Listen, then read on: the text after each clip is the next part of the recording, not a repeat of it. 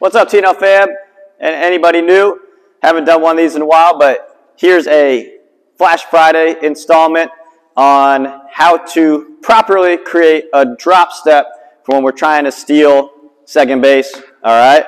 So we're going to take our lead, and from here we want to create a wide base so that we have to drop automatically when we initiate our first movement to steal second, right? So when I get this wide base, I'm going to shift about 60% weight to my front leg, 40% to my back leg. So now when I push off my back leg, my front foot is going to drop under my hips to create a nice positive shin angle to drive us forward. And then from there, it's just another push as we drive, switch it back. So it looks something like this.